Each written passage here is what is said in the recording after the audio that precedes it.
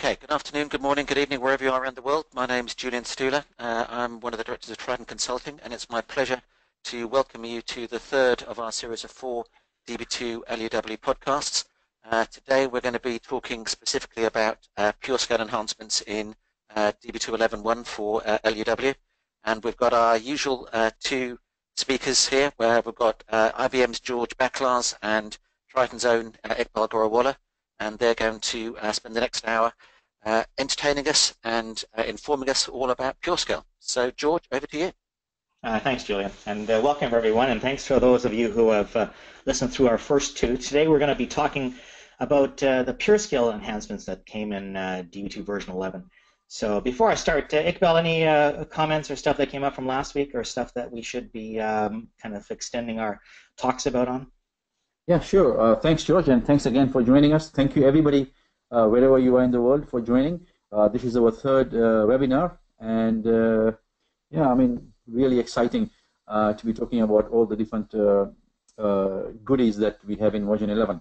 Last week, George, we touched on where we talked about blue enhancements in DB2 version 11, and I just want to quickly, like I did last time, to just summarize what I took away from last week's webinar. Of course, the big news in terms of blue for this release was blue on MPP. Okay, and that's really fascinating. We all know how powerful blue is on a single node, so enhancing that to multiple partitions, multiple nodes, just makes it makes the scalability, makes the performance ever so great. One thing I took away was this what I just said is true, because the data exchange during the distributed joins and aggregation processing occurs entirely within the blue runtime engine, and it occurs in native columnar format. So that's, I think, a really fantastic enhancement. It's really in the engine. It's not an add-on or bolt-on. Again, just like how it's been done, how blue was implemented on a single node, is similar to what's been done on MPP. So that's, I think, really good stuff. And I think we also had George, if you remember, we had a good discussion on whether whether people want to with current DPF environments or MPP environments want to coalesce those and move into single node blue, or they want to stay on MPP and then sort of convert the tables to blue. And you remember we had some good discussions on that, George, and if you could just sort of remind people Sure. Yeah, kind of why one or the other, right? Yeah. And yeah, I think the bottom line with blue was that if you already have an MPP system or DPF, putting blue on there is probably easier, because all your scripting and stuff would have to change if you collapsed everything into a single image. But the other option, though, is when you do go to a single image, you're going to simplify your life a little bit. You'll give back more memory and storage, because you're only going to be running one instance, especially in a virtualized environment, right, with LPARs. So it's really have to sit down and say, can I simplify my life by going to a single image? And again, that means that one box is going to have to run all of your queries, or do I want to keep my current setup with all of my nodes already, all my scripting's already done for a DPF environment? So again, it's not a simple yes or no. You kind of have to look at your entire environment to decide which is the best way to go. Yeah, exactly. And so yeah, I mean, yeah, that's something obviously you have to do with any new sort of feature, and especially if you want to implement blue, it's something which you need to look at. You need to look at your application and how much embedded MPP stuff you have in your application. Whether it necessitates rewrite or not. That just might be straight away an answer for you. We also talked about performance improvements, in blue, DB2 11, whether on MPP or on a single node, right? You went through SQL merge. You talked about nested loop joins and the algorithm that's been changed to give performance enhancements. You also talked about OLAP functions and the sort. These are being pushed down into the blue engine. Okay, which means that they're much more performant now, and I think you also talked about decorrelation of correlated subqueries, right? Where the way it was always done, using the join and everything, it's different now. Different algorithm is being used, and that has showed us some results as well. Has shown quite a bit of performance enhancements, right? So, so these are the kind of takeaways I took from last. Anything you want to add, just to summarize last week's webinar? Well, I think it's a big change for Blue, and I think a lot of the stuff we push down into the engine is going to make a significant difference for anybody who's running Blue today. And again, I would recommend that people get yourself involved or someone from the Triton team if they're looking at implementing Blue on DPF or collapsing it, because it's, like I said, it isn't an easy decision which way to go, but you'd probably be there to give them a hand in terms of deciding what's the best approach. Yeah, happy to do that. Okay, before we start, just obviously my last question for you is, where in the world is George today?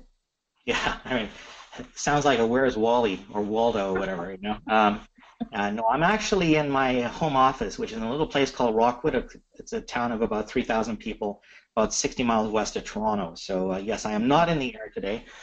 Tomorrow, however, I'll be in sunny Hartford, which is really nowhere, but at least I'm home today.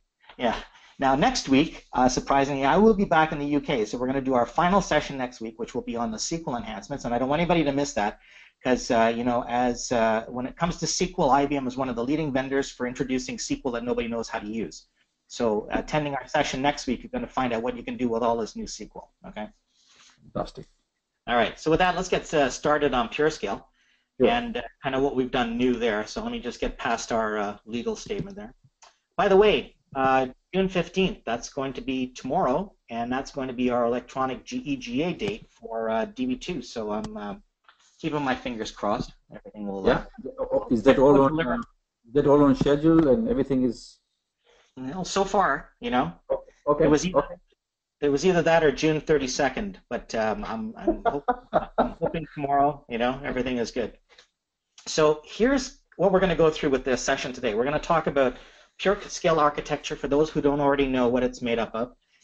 Look at the changes to the OS, the new systems that pureScale supports, some virtualization changes.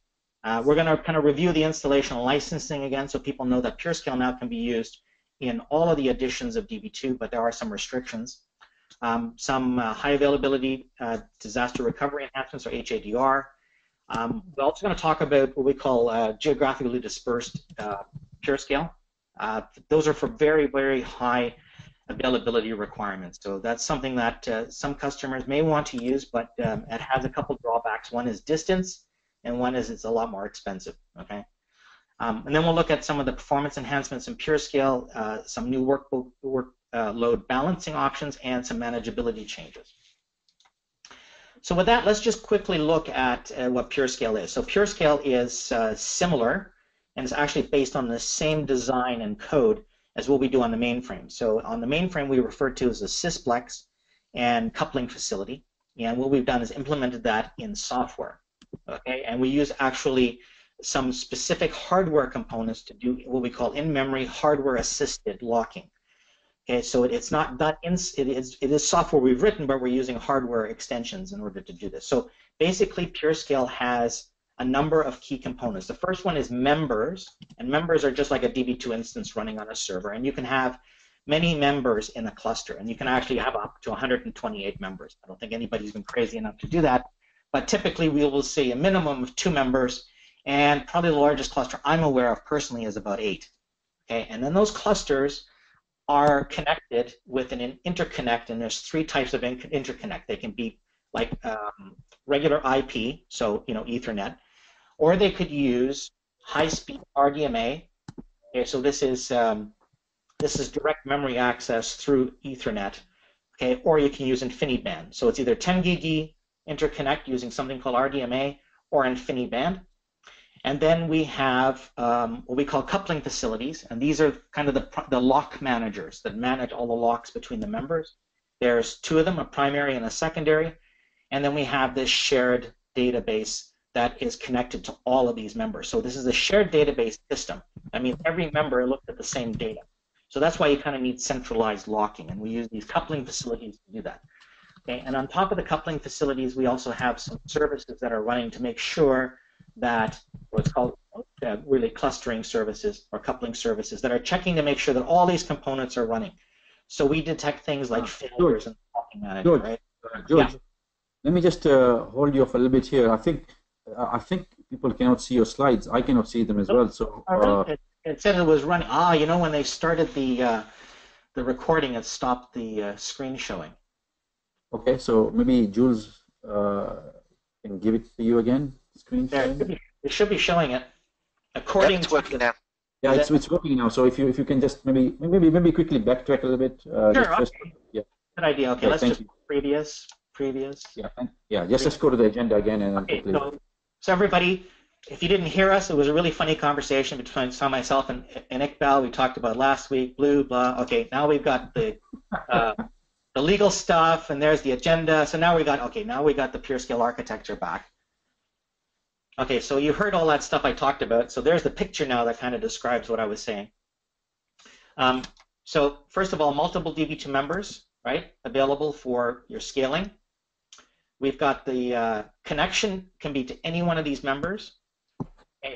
We have a shared database and logs, so all the members see the same database.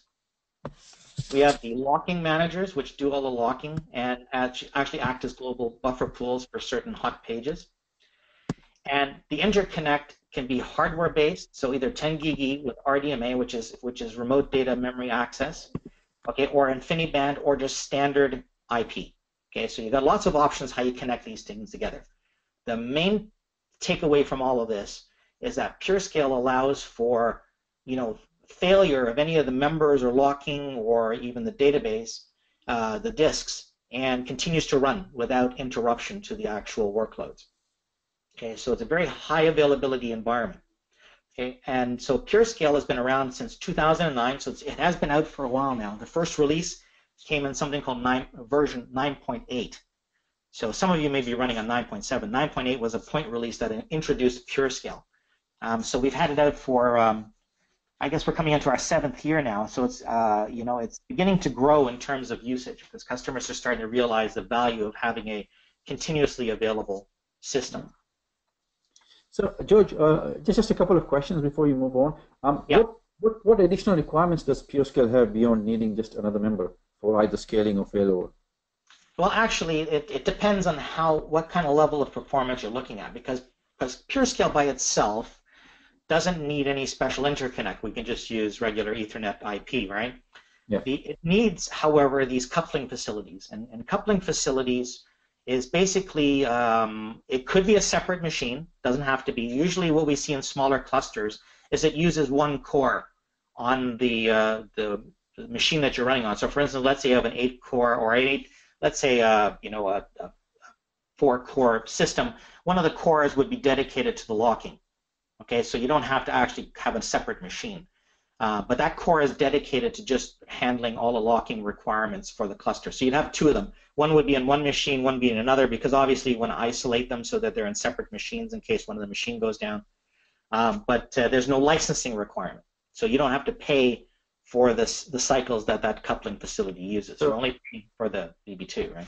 Is that true? Even if the CFs, you're talking about the CFs now, are on different boxes? Yeah, it doesn't matter. It doesn't matter if they're different boxes. If they're on the same box, there's no licensing charge for it, right? So you don't include them as part of your DB2 license cost. Okay. And is it sort of advisable to have them on on their own separate small sort of resourced boxes, a couple of cores each or whatever it is? Is that preferable? No, it's not necessary. Again, it depends on the size of your cluster, right? Right. Because you can, the core is dedicated to just sitting there and doing the locking traffic. So if it's sitting there by itself in the same machine as your DB2 instance, they're not interfering with one another. Okay. So it just depends on what resources you have available. If you put it on a separate machine, obviously you need to connect to the, interconnect. So there's going to be some more latency. If it's sitting inside the machine, there's not going to be as much latency with the local DB2, right? Right. Okay. But it will require some resources on the machine if it's a DB2, right? Yeah. Absolutely. Yeah. Okay. So let's take a look at what does pureScale run on, and So there's a new operating system that we support in this release for pureScale. It's PowerLinux Little Endian. So if anybody is running PowerLinux LE, they'll be able to run pureScale on it now. We support Red Hat currently. You'll notice that it's only Red Hat right now, PowerLinux. We expect in a future release to also support, or maybe a fix pack to support SUSE as well. On Intel, we can run Red Hat Enterprise Linux or SUSE, so that's available on your Intel systems. On AIX, we can run natively on 7.1. And then there's also a number of virtualized environments. So you can run on Power VM, Power KVM on Power environments, and Red Hat KVM on Linux, okay, as well as VMware ESXi. So you've got a couple options where you run, pureScale. And what about we touched on Z Linux last week. Is pureScale supported for that? No, pureScale is not supported on Z Linux. Now mind you, we've had requests for that, but then we also point out the fact that if you're running DB2 on Z natively, you already have the coupling facility there. So it's basically what you're doing is you're moving something that you already have into a virtualized environment. So I don't know if the requirement is as big for having it on Z Linux. However, Blue does run on Z Linux. Yeah, we covered that last week. That's good. Now, licensing has changed in this release. We talked about that in our first session, and so just so you know that pureScale is available for any size cluster on the advanced edition. So that means if you want to scale out, to like 4 or 6 or 8 members, that is included in the advanced edition licenses. So that's for Workgroup Advanced and Enterprise. So DB2 Advanced Edition, DB2 Workgroup Advanced Edition, both include pureScale for any size cluster. Okay. That's amazing. I mean, so you're saying that basically, if I have a 16 node cluster, it's it's all included in the DB2 Advanced license. Yes. So when I say it's included, that means you got to pay obviously for every one of those members, right? Yes, so that's the difficult licensing. I wanted you to say that, yes. Yeah. The more the merrier for us, right? You obviously got to pay more. However, all of the editions now include pureScale for what we call the administration high availability single node option. Okay, so we're gonna discuss that in another slide. The other thing people need to be aware of is I don't know if many people bought the business value continuity offering. That was kind of pureScale for this failover mode, and that's been discontinued as of the end of September. So anybody who has that, we would just exchange your license to the AWSE or AESE. Okay. But this new low-cost active-passive licensing is now included in all of the DB2 editions. So that means Workgroup, Enterprise, whatever. Yeah. So this business continuity offering wasn't that the 2-node cluster thing, or was it for any pureScale sort of topology? Yeah, that was for the Workgroup Edition, Enterprise Edition, right? So people would purchase that because you already had pureScale available in regular advanced editions. Right. So it's just a special offering, and basically you pay just like if you did an HADR cluster, right? Where you only pay a minimal amount for the second server. Right. Okay. Okay. So here's kind of what it looks like from a usage perspective. So you would have a primary member. So let's say you're an existing customer as DB2 running today on a single member, okay, or a single instance of DB2. So in the new system, what you would do is that would be your primary member. And then you would create another member, and normally it would be of the same size, right? So, if you had a, 4-core system, you'd probably have a 4-core backup, right? And so that secondary member now, you would have to pay for the minimal charge for that would be like 100 PVUs. Now, what that allows me to do is on your primary member, all your workloads would go there. Okay, so there's a setting within pureScale that says a set affinity, which basically says all your workloads goes to that one member. And so there'd be nothing going over to that second member from a production perspective. However, that second member now can be used for things like backups and statistics, reorging, monitoring, any kind of loading, right? Any kind of DDL that you're doing, configuration changes, whatever, could be done on that second member. Okay, it's pretty Okay, interesting. so So how yeah, much how much do you pay for the second member, George? it's 100 PBUs. It's exactly like HADR. Okay, so that would be kind of our minimum charge on that second member. But you see, you could do actual real workloads over there. I mean, things like a backup normally would have taken some cycles out of the primary system, whereas now you're doing it on the secondary. So, you know, even though we're using all of the cores that are on that secondary machine, we're not incurring the full use charge, right, of that particular machine. So it's going to save you some money. So George, I mean, a thought here. I mean, you know, HADR, as we know, has, you know, similar, like, so this is similar, as you mentioned, to HADR licensing for a standby node. However, we know that HADR allows read on standby, right? Yeah. For querying. So wouldn't this be better, HADR on read by standby, better deal for a customer who wants to use that second server just for reporting, rather than use the pureScale 2-node cluster? Yeah, that actually brings up a good point, because HADR does allow the second server to be used for read-only workloads. So there's a couple of restrictions, just so people know. If you're going to do a workload on a secondary HADR, it can only do dirty reads. Okay, so it's basically only reading, you know, data could be data that's in flight. You can't create any objects on that second server. So like, it's basically, yeah, read-only. And if anything happens from a DDL perspective, where you're actually changing, let's say, an index or something on the primary HADR member, it's going to force all the workloads off the secondary when it does that work. So there are some restrictions on when that read-only does on the second site. But the thing that everybody needs to be aware of is that we only license HADR on the secondary for failover. So as soon as you introduce read-only on the standby, you are now going to have to license the remaining cores to do that work. So if you had a 4-core server over there and you decided to use it for read-only, you're going to have to license it for 4 cores of work. So you're not saving any money anymore. You've actually started using the entire machine. Yeah. Now, okay. Yeah, go ahead. Yeah. You know, that definitely makes sense, really. Again, you know, you just have to, you know, look at what your needs are. In terms of the slide we are looking at, what if I want to use the second member for actual workloads? Is it going to be full licensing, just like, you know, HADR? Yeah, it's exactly the same as HADR. So if you said I want to use that second member for everything, then yes, I have to pay for that second member. Okay. Okay, but I still think this, you know, this is a fantastic deal, really, because, you know, if you can do all your utilities, if you can do all your backups and your admin stuff, you know, in an active cluster on one of the nodes, while your primary node is concentrating on purely on your workload, you know, that's great. And the secondary node, the one which is, you know, doing all the admin work, is ready for failover as well, right? Can take over failover. Hot, right?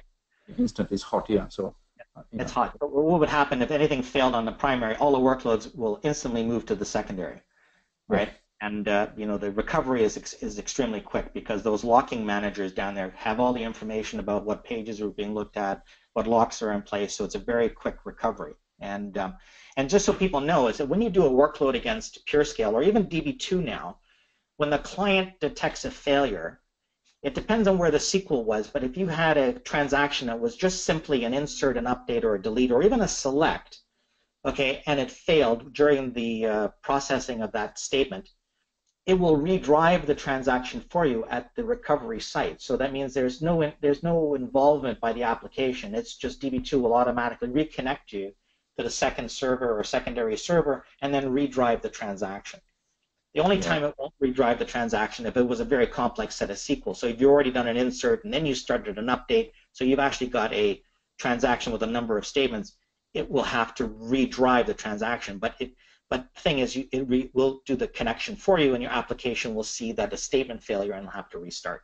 But for simple transactions, we do it for you. Yeah, no, that's good. I mean, okay. Just had a quick question before you move off this slide. I'm not sure when you're going to move on, so I might as well ask it now. Go ahead. This the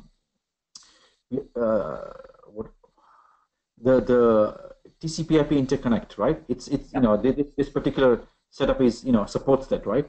Mm-hmm. Okay, fantastic. So I mean, that's socket to socket. That's what we call that, right? Yeah. So socket to socket TCP/IP. So basically, you know, and this is obviously allowed for just your standard WSE and your standard ESE, right?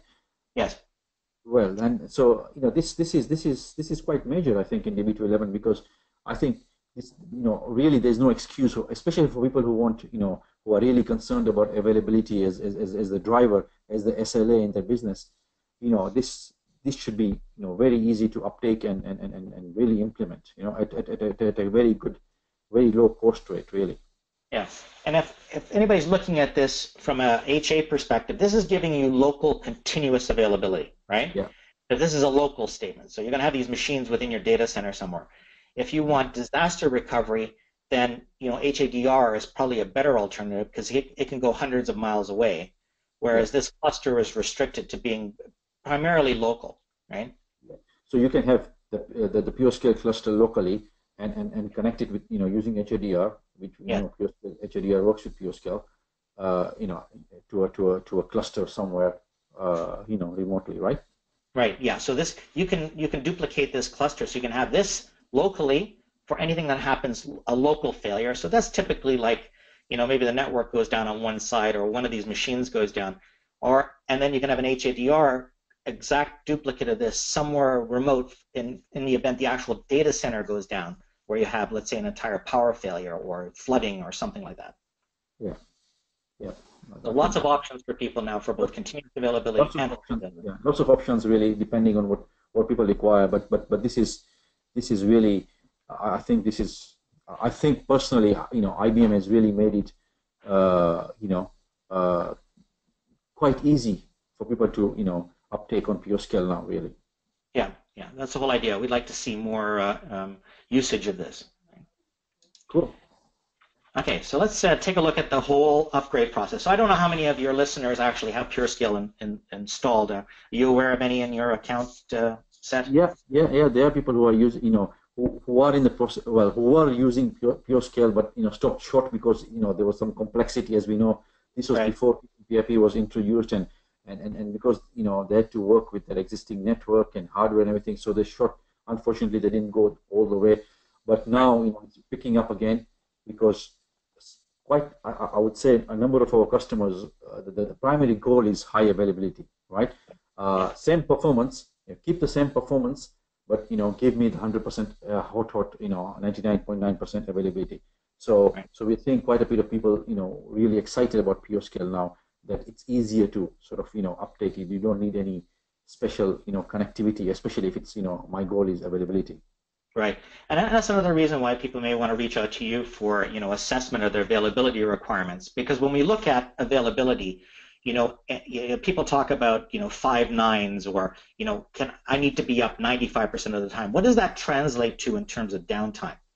And so a PureScale solution says I need the highest possible availability, well into the 99999 kind of thing, right? But for some people, they may say, I don't need that kind of availability. HADR may be enough because it's going to recover in a minute or whatever, and that's fine. And there's some people who say, I cannot afford any kind of outage, and that's where PureScale becomes the better solution, right? Absolutely. So anyway, a couple of things people need to be aware of. If you already have PureScale, the upgrade or migration is a little bit different than regular DB2. And regular DB2, we said that you can migrate directly from 9.7 right to version 11. In this release for PureScale started at 9.8, which was actually a different code base than DB2 9.7. So unfortunately, we can't do a direct upgrade from 9.8 to 11.1. So for those customers who still have the early version of PureScale, they're going to have to go to 10.1 or 10.5 before they upgrade to version 11. Okay. All right. Now, if they do happen to be on 10.1, they can go directly to 11.1, or if they're in 10.5, they can go to 11.1. And the other good thing too is that if you are in FixPack 7 of 10.5, you can do an upgrade without having to do an offline backup. So that's the same as regular base DB2. In fact, I'm going to show you some graphics to kind of show you the whole upgrade process. Okay, and if anybody's using HADR on PureScale, you still have to reinitialize the secondary. That's not yet available. In base DB2, you can do a HADR upgrade just by rolling forward, right? There's no need to do a reinitialize. Yeah, but in PureScale, you're going to have to. A couple things you should be aware of. There are some new migration log records sitting in DB2. So when these are used for the whole migration process. So just so you're aware that we actually do place things into the logs saying that you've now done an update. So if we roll forward through the logs, we know that it took place. We'll stop the actual roll forward, tell you to upgrade the instance, and then apply the version 11 log. So just something if you're doing a roll forward by using a online backup. Okay. So let me kind of show you what happens from a migration perspective. So if you do happen to have pureScale today, or even base DB2, the process is exactly the same. So what would happen is, let's say you have 10.5 running FixPack 7, and you're doing some transactions, and I'm not sure if people will see the animation here. You can see why I'm a PowerPoint expert, right? So we have a bunch of logs. I can see those dollars there. That's why my title is CPO, right? Chief PowerPoint Officer for the so what you do is you do an online backup, right? And so once your online backup completes, so that so you don't have to shut down your system or anything. At one point in time, you're going to have to do the upgrade. So we will have to shut down your DB2 system. You do the upgrade, and now it becomes 11.1. At that point in time, you start running your transactions, and you start your online backup again. Okay, so let's say at some point in time you haven't completed the online backup and you get a failure. So we now allow you to recover from that. So basically what happens is you reinstall 10.5, you restore the online backup, right? You apply the logs, obviously, up till end of logs, and as it's running, it'll say, aha, you did a upgrade.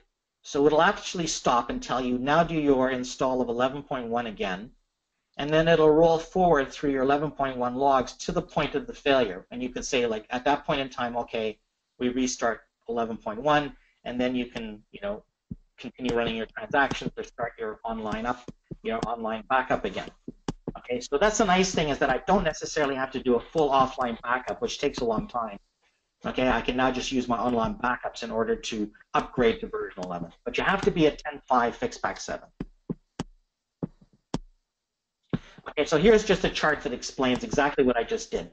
So, you won't see the animation in the slides, right? But here's kind of the description of what we just went through. Now, from an installing and deployment point of view, there's been a number of things we've done. So Iqbal kind of pointed out that people found the complexity of pureScale to be quite high, and that's true because you're dealing with hardware microcode levels and the types of adapters that you're using, etc. If you're using the socket-based installation of pureScale, then it actually is very simple. There's very few steps that are required to get it up and running. Probably the biggest change between base DB2 and a pureScale is that we have to use a parallel file system. That's called GPFS. Okay, so GPFS has to be used in a pureScale cluster only because we have to have a file system that can be shared among all of these different instances. So that's the big difference between base DB2 and pureScale. Okay, and it used to be quite a few steps required, especially if you wanted to do like replicated GPFS, for a number of reasons. It used a lot of commands, and in some cases like 30, 40 commands to do some of the clustering stuff. And that's all been redone. We've simplified the whole, pre-checking, the network adapter checking, all that sort of stuff has been really cleaned up in this release. So people will find it a lot easier to get up and running. So just to give you a comparison, to get pureScale up and running probably takes less than 3 hours. Okay, for the whole cluster to be up and running. You compare that to some of the other technology that's out in the industry, and sometimes it takes months to get the stuff running. So this really is a huge change in kind of complexity in installation. So here's some of the things that are new in this release.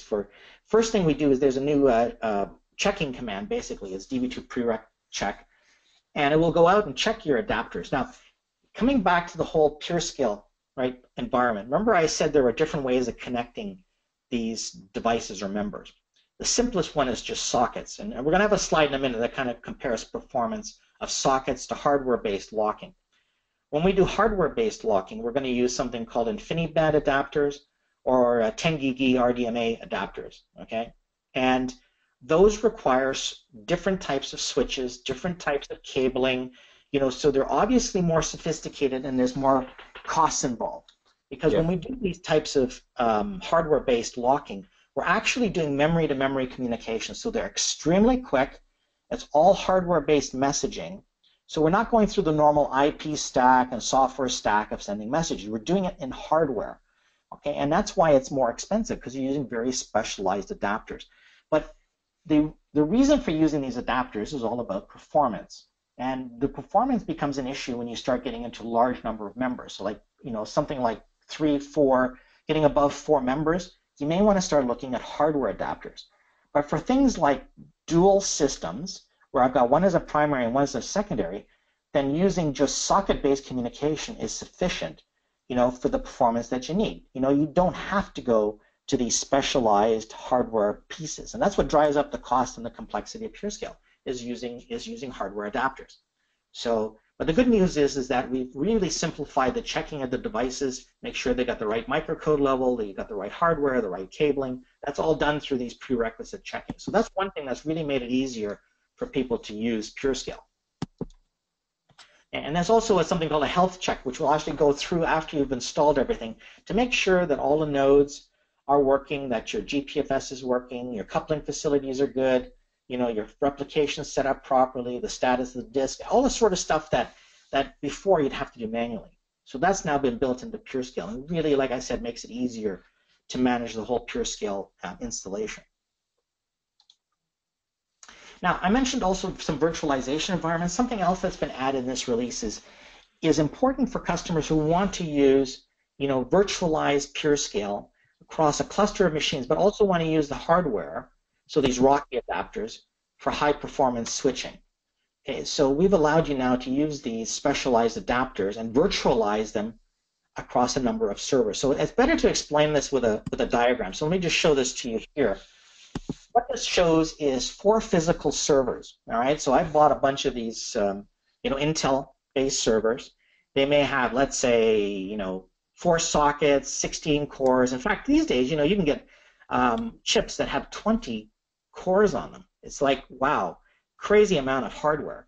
So the thing is that I don't need all that hardware for one of my virtual machines. I may only need a bit of it. So one way to kind of share the resources is to put, a bunch of LPARs. I call them LPARs, but logic partitions. So I've got a host, split across a number of physical machines. So you can see the green, for instance, is a set of instances. You'll notice I've got 4 hosts across there. That includes some coupling facilities and some members. Another host is in yellow, another host is in blue. And in order to make efficient communications, I'm using something called a Rocky adapter. So this is what allows me to do memory-to-memory communications. And rather than having an adapter for every virtual machine, I just have one adapter on each physical piece of hardware, and it's virtualized and shared across all those machines. So what it does is it reduces your cost and complexity of coupling these things together using hardware. So this is a nice new feature in pureScale in this release as well. Now, like I said, you don't need to have Rocky adapters. It just makes the communication more efficient, right? Because I'm now doing memory-to-memory communication rather than through sockets and stack communication. Now, another thing that you need to be aware of is that GPFS, which is the file system that's used by pureScale, is fairly complex to set up, especially when you want to have something called a geographically dispersed pureScale cluster. Now, let me explain what GDPC is. GDPC says I'm going to create a cluster, and it's across 2 physical locations.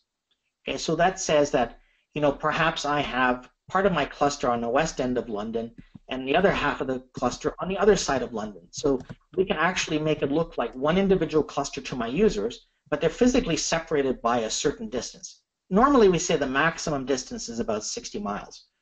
Okay, that's kind of the outer limits of the ability to scale this way. But what's nice about it is that if the cluster on the west end goes down, nobody notices because the cluster is still running on the eastern part of London. So it's all, connected. The database itself, the file systems are actually split across the 2 locations. So if I lose all the disk on one side, it doesn't matter. It's still accessible on the other side. So this is kind of your ultimate continuous availability solution.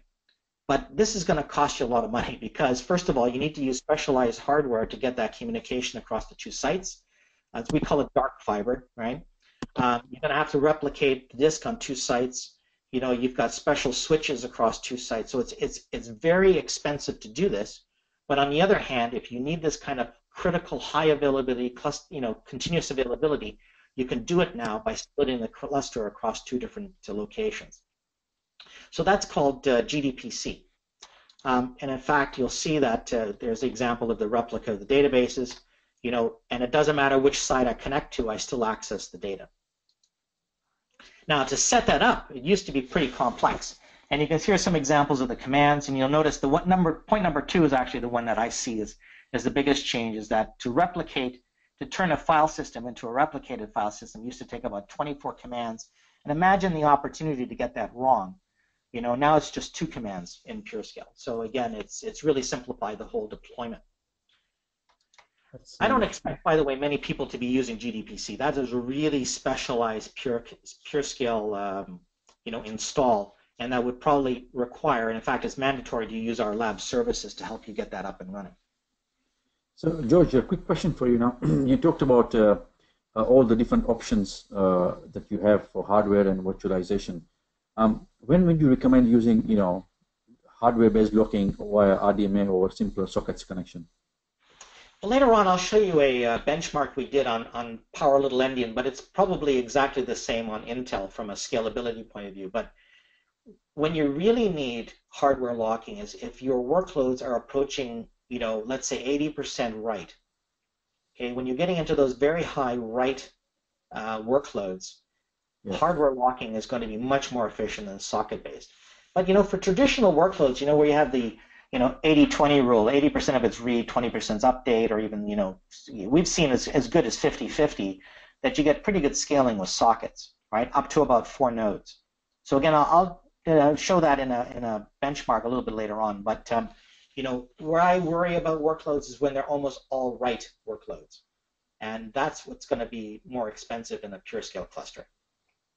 Okay. So actually, this slide is a good opportunity to talk about your options here, because HADR is also allowed in a pureScale environment, and we've changed the HADR configuration in pureScale in version 11 to allow both synchronous and near synchronous support for HADR. So that means that for most customers, they'll use near synchronous. Now, so just to tell you the difference, the original version of pureScale only supported async, and async means that when the transaction is taking place on the cluster, as soon as I know that the transaction is complete, I'll send the record or the transaction log over to the second cluster, but I won't even wait for it to be acknowledged. I just put it on the queue and I say, out you go, and we send it on IP to the HADR server, wherever it is.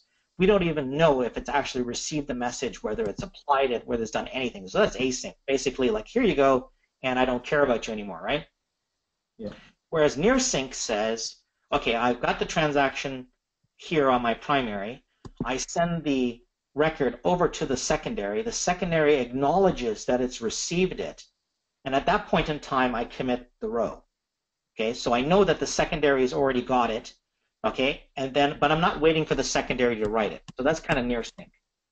Whereas sync means I wait until the secondary acknowledges that the record has been written to disk, and then I write to disk. So we've synchronized. So it's almost like a two-phase commit, right?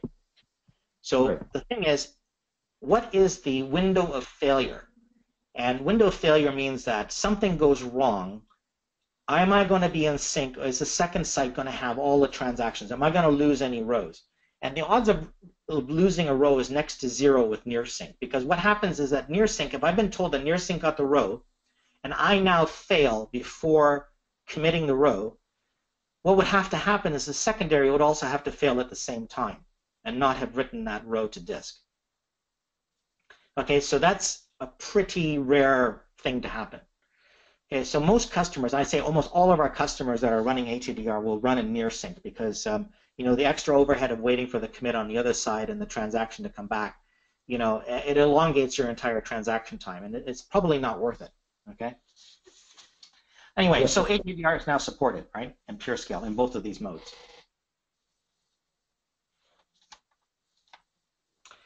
If you do decide to go on GDPC, we now support some very sophisticated switch configurations, and we can use both RoCE adapters, TCP/IP or InfiniBand. But again, this is a very expensive configuration. This is for the highest possible availability that you want. where these two sites are separated by some distance up to about 60 miles. Okay, and like I said, it's a very complex setup, but it is certainly supported in a variety of configurations. And again, Iqbal, we'd need your help in getting this set up, and also lab service would be involved just to make sure you've got the right, switches and microcode and all sorts of stuff. Okay, and as you can see, if you look at this topology thing, this is like redundancy of everything. Redundancy of adapters on the members and the coupling facilities and the switches and the, it's just so many different ways of setting this up. But basically, you can have major switch failures, you can have site failures, you can have storage failures, and your system continues to run. So again, this is for those types of systems that just need the utmost in availability, and we can do that with pureScale today. Yeah. My bottom line is, how much do you want to pay, right? Yeah. I mean, how many nines do you want, right? Exactly. Yeah. And what's going to cost you the money? It's not so much the actual CPUs. It's those switches and the cabling and the high, what I call dark fiber between those different switches. Yeah. And by the way, we have customers doing this today. Okay. And I was just going to ask you. Has there been how is the uptake on GDPC? Oh, absolutely. But again, you see, it depends on what like you said, what is your requirements for availability? And if it's if I don't need completely 99999 to the nth degree, you may be able to do this with just HADR on a local pureScale cluster. Yes. I think for most customers that would probably be a scenario to give considerable thought to, isn't it? Local pureScale cluster with HADR to a remote cluster as well. Right. Like if it's a banking system, then I can see that. We have a tax authority in one country that runs on pureScale, but what they do is they use it for continuous availability locally, and then they have an HADR cluster, and they're willing to have a 30-second downtime, right? That's okay, right? Whereas pureScale says basically there's no downtime because any transaction that was not running on the member that died would continue to run, right? So you don't see an outage in most cases. Okay, so this is the key thing that people need to look at. This is the scaling of using hardware versus just sockets. Okay, so the one that says 3.5 times scaling, that's using RDMA. So that is memory-to-memory communications, using, in this case, up to 4 members. And you can see the scaling is about 3.5 times. And when we say scaling, it's not directing transactions to a particular node. This is random transactions going to any member, right? So I don't have to write my code to go to a particular machine. It's like any machine, run, okay? So this was an 80% read, 20% write workload. Then with 4 machines using just sockets, so not using memory to memory, just using sockets, you can see the scaling is pretty darn good. But for those customers who are only going to run with 2 members, the interesting thing is that you get pretty good scaling with 2 members. And remember we showed that slide that says, let's use that 2-node option, where one is my workloads and one is my kind of for things like backups and statistics and whatever, so administration. You don't have to worry about scaling because all your workloads are going to continue run on your 1 member, right? So it's not going to get impacted because you're running in a pureScale cluster. So, with 2 members running, you should get, great performance just like you did before. The only difference is you've got a second node available now for offloading some stuff from that primary, but also sit there in case there is a failure and it's like instantly hot to run your workloads. A couple other things we changed. You may have seen these in our earlier presentations, that there were some things we did with our internal buffer pools and latching protocols where, it results in much higher throughput in DB2, whether it's running on a single instance or in a pureScale cluster. And you can see that we get about a 60% throughput improvement in Enterprise Edition, and we see about 2 times improvement in pureScale. So some, huge benefits from some of the things we've done internally, and there's nothing that customers have to do in order to implement this. This is just buried in the code. It's just some better latching logic within our systems. Yeah, it's quite amazing, really. Yeah, it is actually. It's they really did redesign some of the way that we do some of our latching. So just as an example, we know that on a single core we were able to do about 300,000 latches per second. And now with the new algorithms, we can do about 60 million. So that's a huge throughput improvement, and with just handling how buffer pages are used and stuff within memory. So that's been a big change. The other thing we've done too in this release with pureScale is that when certain events happen, so basically when somebody is running a batch job, and batch jobs tend to do things like, delete a whole bunch of rows because I'm inserting a bunch of new stuff, or, that type of work, it impacts your OLTP workload quite significantly because we're going through the buffer pools, cleaning out pages and getting rid of stuff. And you can see prior to version 11 that the throughput of your OLTP workload, which is the line in blue, was impacted quite dramatically by these drop, things. Whereas now in version 11, you can see there's a lot less impact. There still is some, obviously, because we are going and rearranging pages and buffer pools and stuff, but it's been improved considerably. So again, you shouldn't see as much impact on your OLTP workloads when people are running batch jobs. So again, that's a big improvement in version 11. Absolutely. Another thing we've changed in pureScale is how we do workload balancing. So this is for customers who want to run across a larger cluster. So this isn't our 2-node cluster. This is probably like for 3 or 4-node clusters. And there were certain rules of how failovers happen and how workloads were balanced across a cluster. So for instance, in a, let's say in a 4-node cluster, you could say to pureScale, I want you to workload balance based on what's happening in a server. So what we would do is we would look at the least used server, and your next transaction would go to the server that's less used. So we call that workload balance, right? We're basically looking for the least used server. Or we could do something called affinity-based transactions. So affinity-based means here's a set of servers out of the group that you're allowed to go to. So if there's a 4-node cluster, you may say the first 2 nodes are the ones you're allowed to use. So accounts payable, you run on nodes number 1 and 2, and accounts receivable, you run on 3 and 4. And that's only places you could go. So you would go between 1 and 2, and that's all you would do. And even if you were fully used up in terms of processor usage, even if 3 and 4 were empty, I would never go outside my set of workloads, of members, okay? And the last one's round robin. So basically you start on 1, you go to 2, then 3 and 4, and you go back to beginning. So there's different strategies for how you run your workloads. Now those strategies also apply to what happens in a failure. Okay, so there was something called inclusive member subsets and exclusive member subsets. So what would happen is, let's say you've got your 2 members that you're running against, and one of the member fails. Okay, so what we would do is we would look for another available member somewhere. So even though I was only allowed to use 1 and 2 for my workloads, I would say, oh, well, you know what, 3 and 4 are available. I'm going to use one of those for my workloads right now because one of my members failed. Okay, so that's called inclusive member subsets. Exclusive member subset says, I'm only running on 1 and 2. If 2 fails, too bad. I can only use member number 1. That's it. So I kind of lose half my capacity.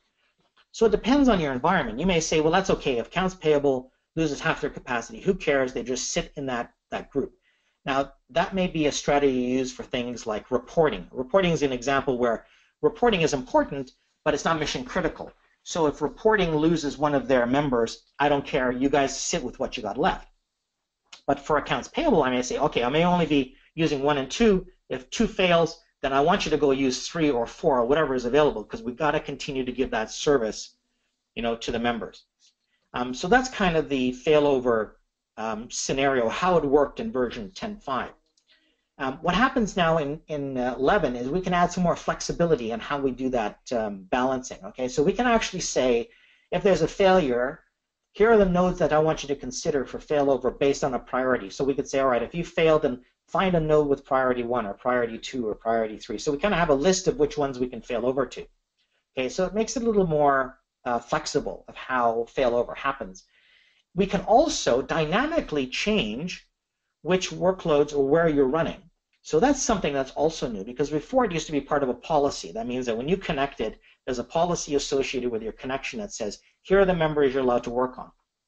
Now what we can do is we can actually dynamically change which members you're allowed to work on. So the better way to show this is through a couple of charts, okay? So a couple failover charts. So let me just skip to an actual picture here.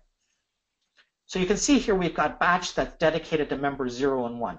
And we have OLTP that's dedicated to 4 and 5.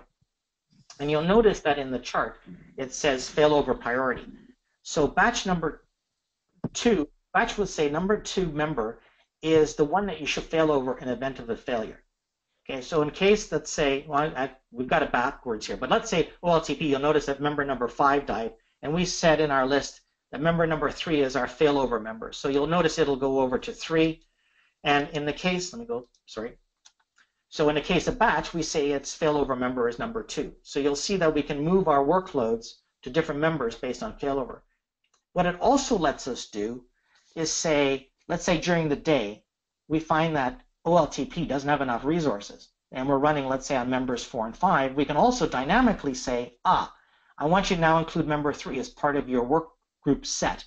And that means that the administrator or this DBA can instantly have that workload now running across 3 members or 4 members. So it's kind of a way of adjusting which members run what workloads. And we can do that dynamically now, whereas before it used to be static. So a lot more flexibility now in pureScale of how you fail over to other members, but also I can dynamically change which members I'm going to run against. So, a lot of flexibility there. That's quite powerful, really. Yeah, it is. And what's nice, like I said, is it's dynamic now. So I can dynamically change which members that you're running against during the day. That's really nice. Yeah, so we kind of showed you a lot of stuff here. So I kind of want to summarize, again, what's new for pureScale and things that you may want to use it for going forward with version 11. So remember, so pureScale is a shared database system. So every member that's running is going to share the same database. So we share the database, but the logs are separate for each member. So the cluster can contain anywhere up to 128 of these members. For the new, what we call, business continuity feature, you have 2, right? One is your primary member for workloads. The second one is there just for administration and for failover. But you can expand upon that to have as many nodes as you want, but only in the advanced editions. So advanced workgroup and advanced server edition can have as many nodes as you want. You just pay for them, right? But for the other editions, so workgroup and enterprise, I can use 2 nodes, one for your primary workloads, one as a failover node, but also for administration. So that's what's included now in all of the packaging, right? You do need to have some additional resources available for your coupling facility. So that's typically a core. And the way we do it, if it's in Linux, we kind of set aside 1 core to do the coupling, right? To do the locking. So you'd have 1 core assigned on 2 machines. You don't need to license them, right? So you're not paying for that resource, right? They could be separate machines if you want. Again, you're not paying for it, but for a simple solution, there's no need to create separate machines. And then the interconnect for your 2-node cluster, probably better off just using sockets. If you do, you can use RDMA or InfiniBand, but that's extra cost, right? You got to buy extra members. So a lot of good stuff in this release, right? Simplified pureScale install, the ability to have a second node there kind of as a failover, HADR for having disaster recovery to a second site if that's what you want to do. And we didn't touch upon it, by the way. Like HADR also allows up to 3 standbys, right? We have a primary standby and then 2 other ones that could be in other locations. We can also do things like time delay for HADR. So if you don't want that second site to be immediately updated, right? By the way, people ask me that, Iqbal. They say, why the heck do you want to have a time delay on a second site, right? Like, you think that I want it to be instantly available in case there's a failure. Yeah. And the reason we do that is for logical failures. Yeah, exactly. Okay? Yeah, so logical failure, people are not aware of that. Logical failure would be like IBM giving a bonus to all of its employees. That's logically wrong, okay? But the problem is that somebody said commit, right? And the database doesn't know that it's a bad transaction. All they know is that you said commit. So that logs record would get sent over to the second site, and we allow what I call time delay. So if you can get to the second site and stop that from occurring, you can shut down the primary, start up the secondary, roll forward to the point in time where that was that bad transaction, and not apply it. Okay, and so that's why you would use time delay.